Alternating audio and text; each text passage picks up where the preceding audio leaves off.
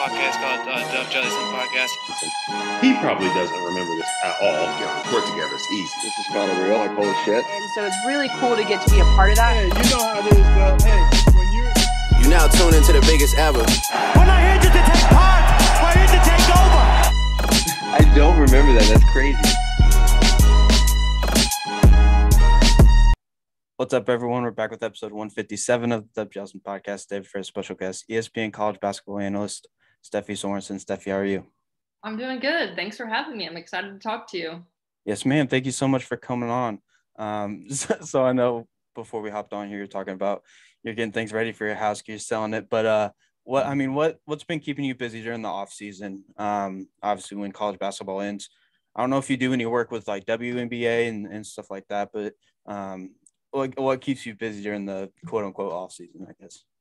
Well, for the first few years, once I got into broadcasting, I actually did college football and college basketball. So I was kind of on the road for 7 to 8 months out of the year. And it was fun, but it was not sustainable. I have a lot of respect for people that kind of do that year round, because come April, when I'm done with basketball, I'm wiped. Like, you spend 4 months on the road and it's exhausting. So I just take a little bit of a break, relax. But what keeps me busy right now is I actually co-own a restaurant with my sister, full service restaurant, seats about 300 people. So a couple of days out of the week, I'm helping run that. And I've got a couple business ideas myself. I love sports. I love broadcasting. But my father, he's an entrepreneur. My sister, now entrepreneur. So, got some ideas flowing of perhaps my own business. So kind of putting some things together and seeing what will happen. Not to mention, my sister has 4 children and they live across the street. So they're always here. I had to get one of them out of here so that we could do this podcast. So well, I appreciate that. How was running that restaurant during COVID? Did you have it during COVID? Yeah, so it's really, I just invested in it, but it's my brother-in-law, he's a chef, and my sister, she obviously runs all the operational side. And, they were pretty fortunate in that COVID hit, and it was, they were still building it out. And so that was fine. And then people at that point during COVID wanted to get out. We're down here in Florida and people wanted to get out. Despite how you fall on the restrictions and all of that, say what you want, but from a business standpoint, they didn't have anything blocking them from opening up at capacity. And people came and it was chaos. And it was chaos for like the first month of launching, because it was just, everyone had been cooped up inside. And in St. Johns County, it's a very fast growing county, and they were just dying to go somewhere else. And so they've been really successful with it, but it was really very fortunate that, because I know so many people lost their business. You know what I mean? Like that is, I just feel like they were really fortunate and really blessed for the fact that like they didn't get hit with, you can't open, or, none of those restrictions, and people could work there, and good things happen, not bad things. So it's a good question, but they made it through, and, they're thriving right now. So I'm happy for them. Yeah, I'm happy to hear that. I mean, some people talk like, oh, down in Florida, COVID didn't even exist. And some, you guys just don't care down there for some stuff, but. It is. I mean, traveling during everything that happened, I was living in Atlanta before I moved down here. And I will say, living in Atlanta, now that I live down here, it would be like so different coming down here. And I'm like, wow, y'all don't do anything, like some people took precautions. Like I have people in my family that have some, autoimmune issues and stuff like that. So like, we were always careful, but it was definitely like different. It's just different. So yeah, that's the best way to put it, Yeah. So, I mean, getting away from that, how much do you keep an eye on the college basketball landscape throughout the postseason? Because, I mean, you look around now, I don't know how many girls are in the transfer portal and everything's moving around. And I mean, it's mayhem in the off season for college basketball, college sports in general. So how much do you keep an eye on that? Well, I'd be curious your thoughts as well. I do follow it, especially just, when I was at the Final Four and I was with a lot of different coaches, they were just on their phones. And I was like, damn, like, what is going on? Like, we're at the Final Four and it's like, that's the prime time for the portal.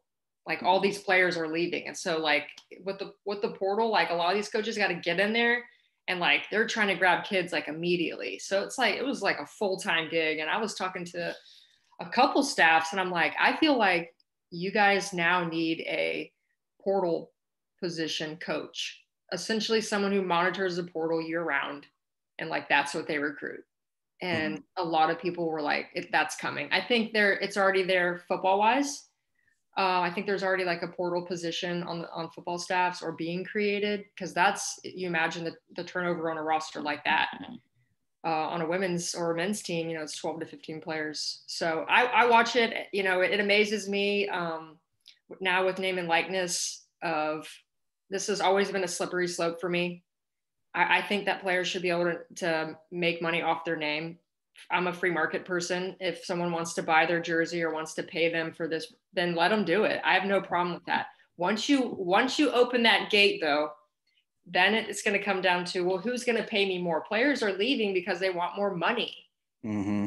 And I think everyone's like, yo, we wanted this, but we didn't want that. You know what I mean? So it's like, not only just watching the portal, watching transfers, watching coaching changes, but also name and likeness deals. And then why are players leaving because of certain name and likeness deals that they can get elsewhere. So I definitely, I follow it. I think it's really entertaining, honestly. Thank God I'm not a coach, because as a fan, as a spectator, you're watching it just like, wow, didn't see that one coming. Where are they going? You see half a team go into a portal and you're like, what's going to happen? I think it's just the fluctuation in rosters year to year is just wild. If you can keep your roster the same, more power to you, because I just don't see that happening anymore. Yeah, it's getting to like free agency type level of it's so weird to see. But I mean, I'm in the same boat as you. I want to see people get paid, but like from my perspective, I'm a Purdue guy. So we were recruiting Nigel Pack from Kansas State on the men's side. And he was down to like Purdue, Ohio State, and Miami. And he picked Miami because they were giving him $800,000. Yeah. And then a story comes out of Isaiah Wong, who's on that Elite 8 team. He's like, I want a bigger payday for NIL or whatever. And so he said he was going to put his name in the portal. And then he like retracted it, probably because someone said, hey, cut that out or we're going to pay you, So, I mean, but yeah, it is to see all the different things, because there's a ton of people that leave and you're like, where did that come from? Yeah. And then like on the men's side, LSU lost their whole roster, I'm pretty sure, after that coaching change. So, I mean, it's craziness, absolute mayhem right now. So for you as a fan, as a spectator, someone who covers, sports, does it take away from the collegiate aspect? Does it feel professional now to you, or do you still feel like when you're watching it, you're still watching college sports? And it's when I'm sitting down watching games, it doesn't really affect anything, because the fans are always going to be there. You're always going to have packed out gyms, especially in the big conferences like Big Ten, SEC, ACC, whatever. But I mean, when you get to this part where no games are going on or whatever, it feels like a professional level game. It doesn't feel like college sports anymore. But do you see coaches wanting to maybe step aside sooner than later? Like, I know we've seen coaches starting to retire now, and maybe coaches leaving for the pros, men's college coaches, women's college coaches, because of I've just seen so many different coaches talking about it. Here's my problem. A lot of people complain, and a lot of coaches talk about it in a negative way, but they also benefit when they grab a great player out of the portal. So it's kind of like, how do we fix it? Or how do we make it sustainable long-term? I just think at some point you have to close the portal. I think that you can have, windows. I'm not a fan of someone leaving in the middle of the year, going in the portal and then leaving. That happened on the women's side a few times. And I don't agree with that. I think you should start where you finish, and you just finish for the season and go, but I don't know with NCAA what'll happen. I don't know. I think everyone is just like, what are we doing? Yeah. And like you said, there is no real like solution, maybe closing the portal, having windows, whatever, but like how much is that really going to stop things? Yeah. It's just, well, I mean, if you're a player for Kentucky and you see a player for Louisville that can make $500,000, what stops you from, well, I can make $500,000, instead of it being about a program being better, or you want to play for this coach, it's a dollar sign now. So I think it's definitely interesting. The landscape has completely changed. Recruiting has changed, just having been with coaches at the Final Four. And, some of the, the main players they're going to get their players because they're Mulkeys and Genos and Dons, but like people coming up through the ranks, and competing with that. Like, I think that's kind of why I just was like, probably not going to coach, like I've thought about it just because I'm around the game and I love the game. And you're like, how much of it is X and O's and how much is it a Facebook post, Instagram posts, doing TikToks and speaking the language of the modern day recruit? And that's probably just not my cup of tea. So I'll settle for, commentating, which has been fun for me. So. And then, I mean, you have those smaller schools like, I don't know, like Murray State or whatever, like in the OVC or the Big West or whatever conference you want to say. I mean, they're screwed. If they have a straight baller, they want to leave. They're going to go to a Duke, a Kentucky, Miami, whatever, whoever can pay them most money. Yeah. Their biggest nemesis, some of these bigger schools, is getting to the NCAA tournament and playing a Power 5 team really well. There goes your best player, because now the whole country just saw them play, and some coach is going to poach them away from your team. And that's, I've seen that now throughout Power 5s, is like they just pick up a mid-major player, and it's like, oh, they had 26 points in the NCAA tournament. It's like, I think of Tennessee. Kelly Harper found Alexis Dye. She played at Troy, and she was a great contributor for them. And she got 1 year, and, she was a baller at Troy and played the NCAA tournament. Kelly Harper was watching them and was like, we gotta get that kid. So it's interesting. It's fun, but it's definitely an interesting time in sports. Now, for you, as someone who transferred technically twice, right? It wasn't the portal back then, but you transferred twice. I was a portal. Yeah.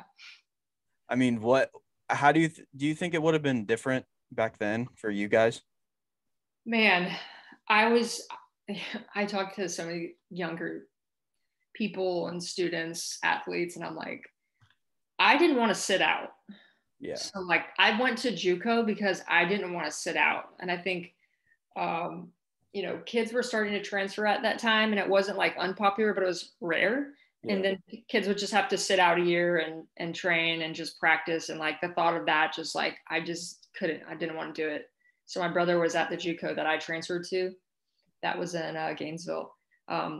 My first school, FGCU, they're a mid-major powerhouse now, but it was our first year transitioning into D1.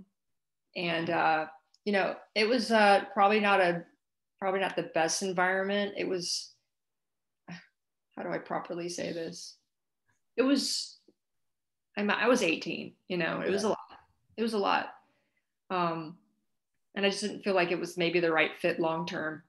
And so I think that is common, and that happens.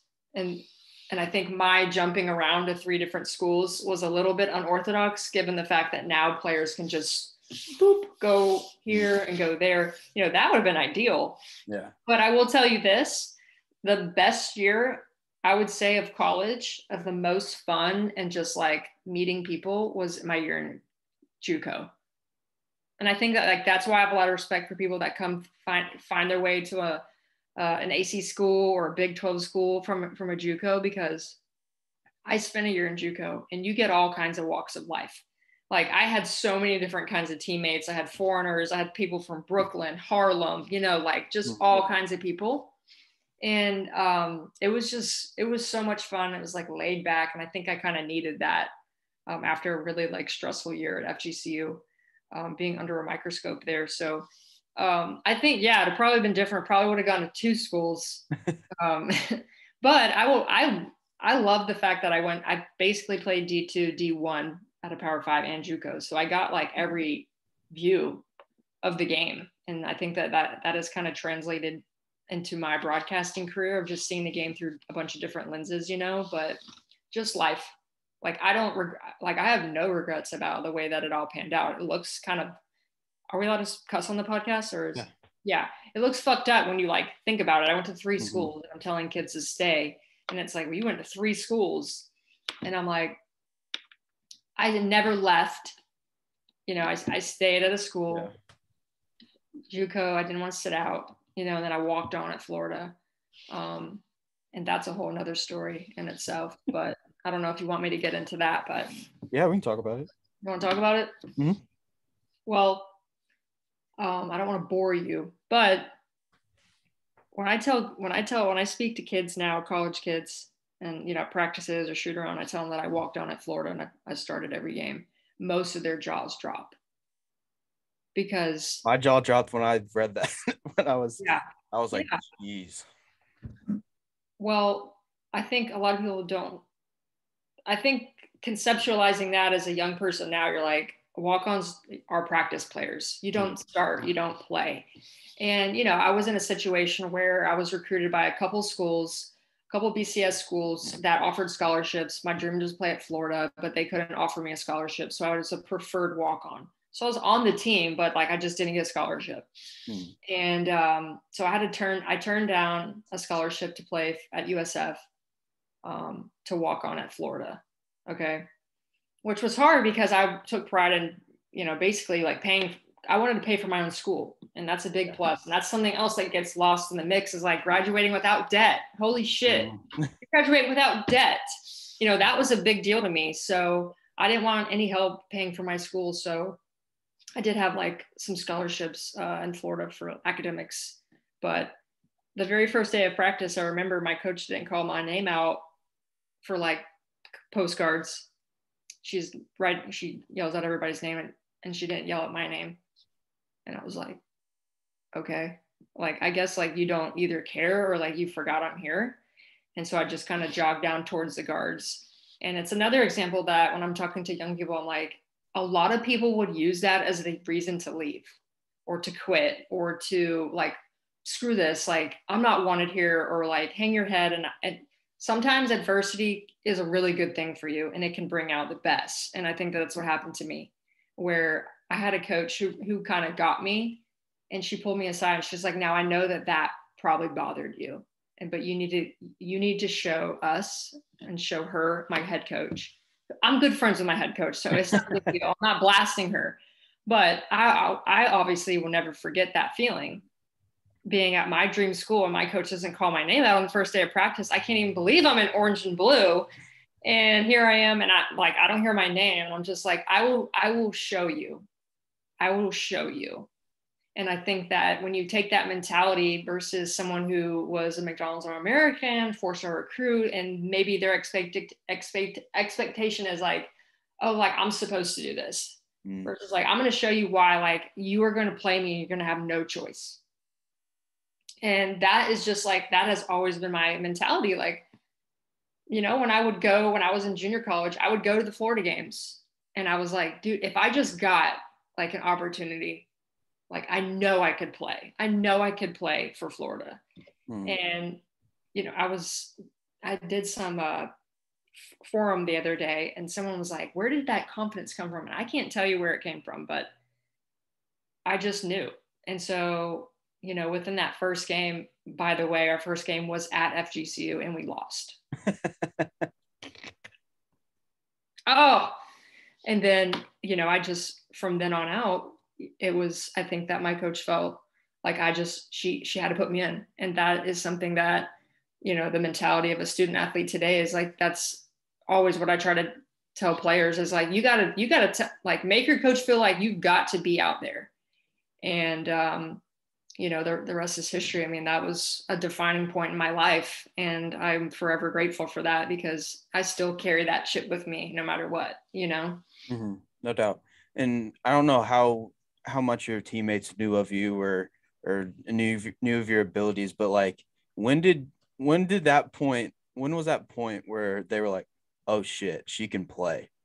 Like, you weren't like a walk-on, like, yeah. Like we know what the walk-ons look like now, but you shouldn't have been a walk-on, put it that way.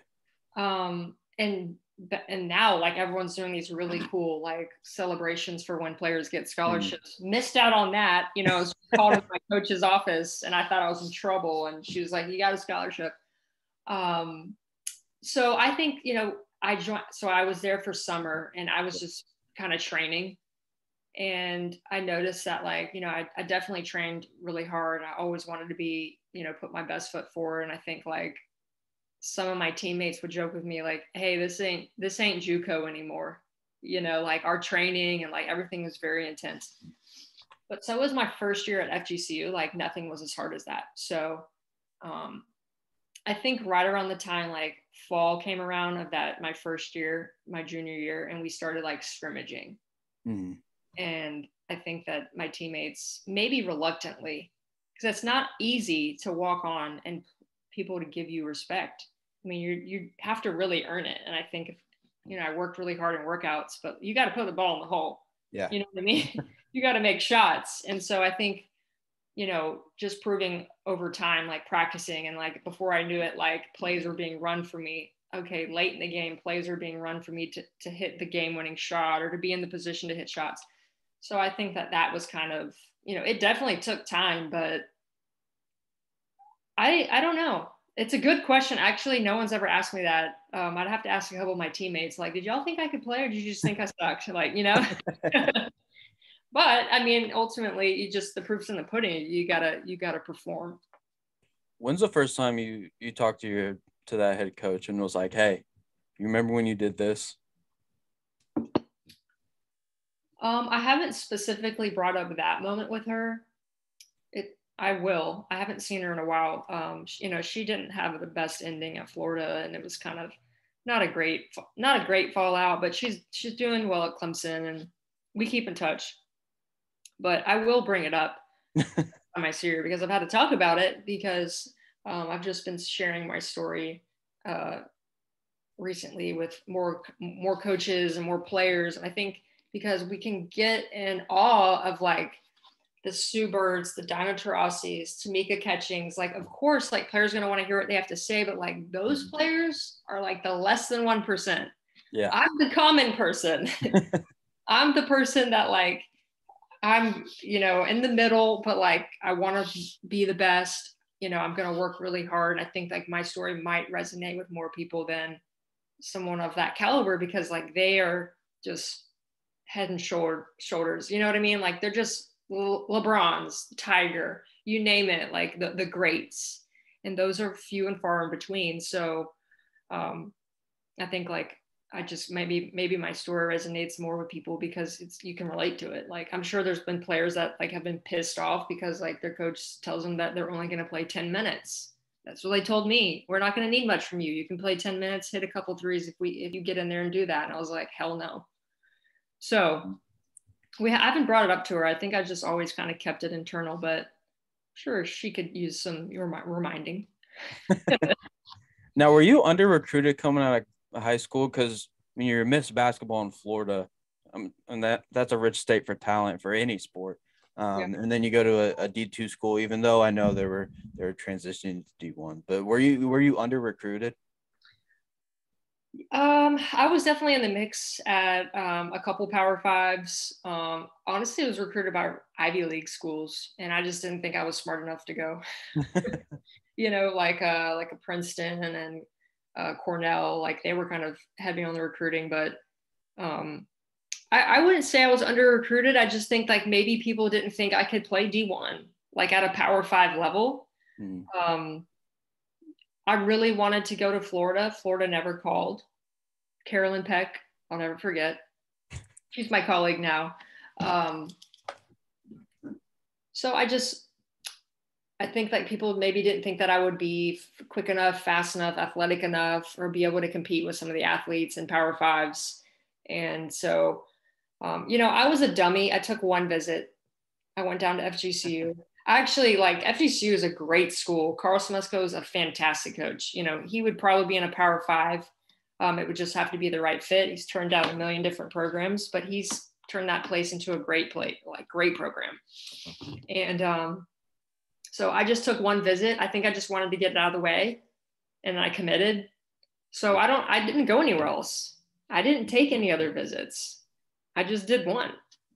You don't seem like a person that likes all that extra stuff. You want to get right to the point. Yeah. And I think like I was getting overwhelmed with there was a lot of mid-majors and, recruiting and calling. And at that point, it was like leaving messages on my parents' house phone, getting letters in the mail. And I think like it just was a little bit overwhelming. And God, I can only imagine in today's world, where there's like every facet of your life is like you're being recruited on like your phone and your Instagram and Twitter and everything. Like I do not envy any of that. But yeah, I'm definitely like a known nonsense. Like I didn't, Carl was like, it's going to be really hard. I didn't ask a lot of questions I probably would have asked now, like how long do you run practice or, like basic stuff. But I will say that like 4 or 5 of my teammates there are all now like head coaches. So we had a really good team. We lost in a national championship. We lost one game.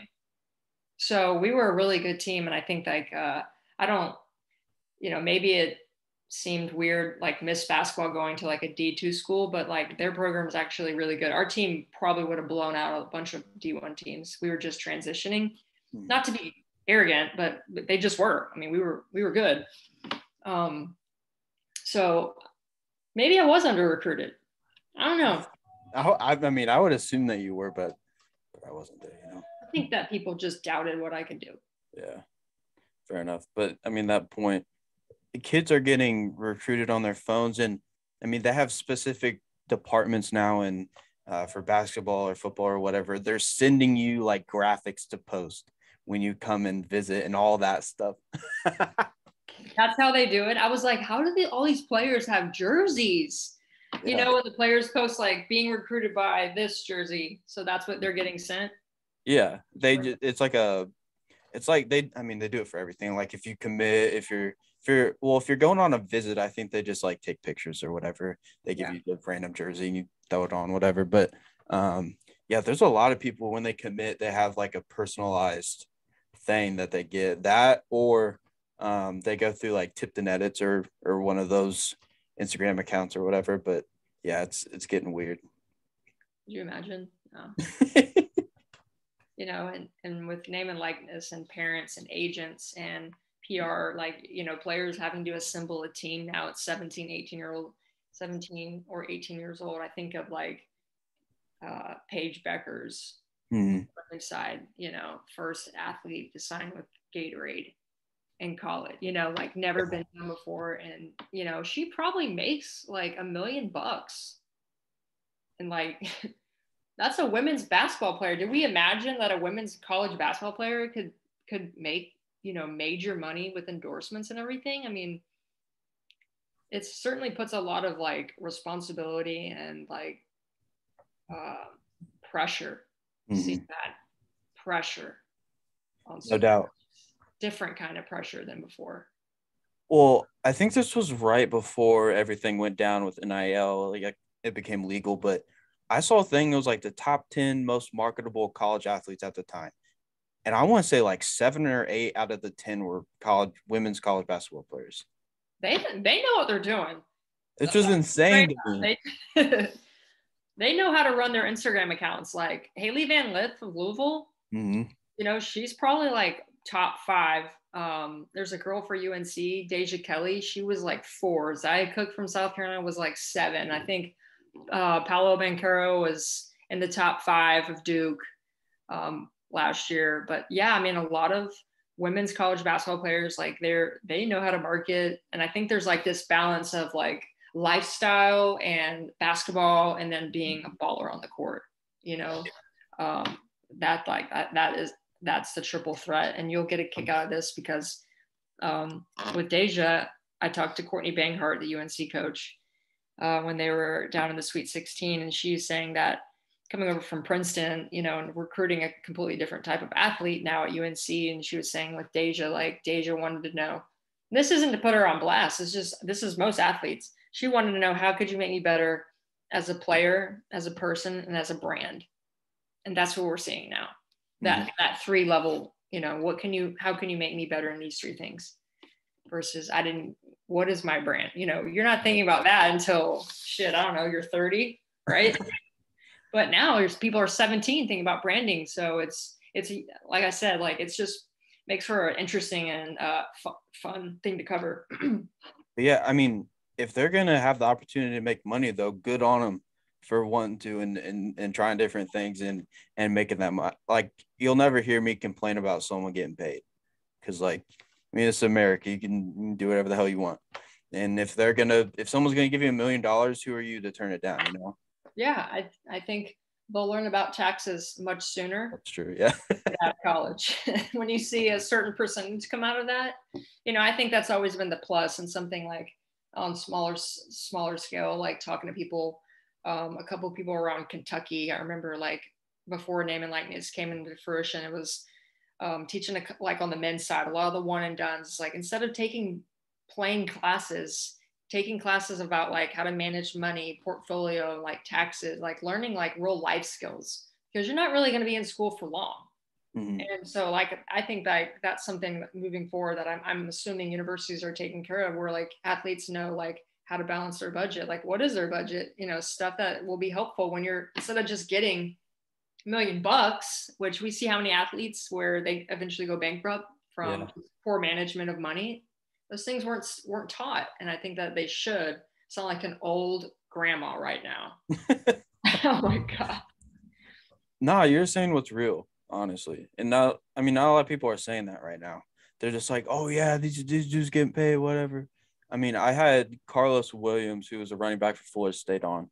This was a while back. And he was like, who's going to teach them about money and how much they have to pay in taxes and all this different stuff. And he was like, someone needs to start like a company that focuses on that, because some of these kids, like you mentioned, they're going to run through that money because they're 18 to 22-year-olds. Yeah. Buying stupid stuff, doing whatever. If someone gave me $1 million right now, I don't know what the hell I'd do with it. Yeah. I do some stupid stuff though. I know that. Yeah. Think about a CPA, getting a company that just goes around and when you're like 17 to 19 years old and you get handed that kind of money, people will take advantage of you. And instead of seeing at the professional level where, players sign contracts and they're not necessarily sure what's in it. They've got an agent who's got an attorney and they're like, oh, you're all good. Then you sign over like powers of attorney without even knowing. And now you have no control over your money. That's what I don't want to see happen. And granted, it's a little bit outside of my expertise, but I always think about like things from a practical and pragmatic stance. Like, we're going to start putting money in all these players' hands. Great. Are we going to teach them like what to do with it so that like they can build money off of their money? My financial advisor is a former NFL player and he manages a lot of football players' money. And he's like, that's my number one thing is like, athletes get taken advantage of a lot. They think this is good because someone tells them it's good and then they lose money. And he also did tell me his character was The Rock, that show. Uh-huh. Him. I'm like, okay, whatever. Good dude, but sorry, off track. But basically like just, life skills, like you can sense from the 30 minutes we've been talking that like there's been a lot of people that have said no or have said like you're not good enough along my way. So like I probably carry myself in a way that's like a chip on my shoulder, like underdog forever. Yeah. Right. And I think that like it's okay to carry that mentality. You don't always have to be like have it figured out. Like you just bet on like believe in yourself no matter what. And I think that like that can go forever, like that mentality. But it seems like with social media, we have to pretend like we're all like, we have to pretend we're something we're not. And like, I don't like that. I don't buy into that. Yeah, there is a lot of fake stuff going on. People got to pretend, you know? Yeah.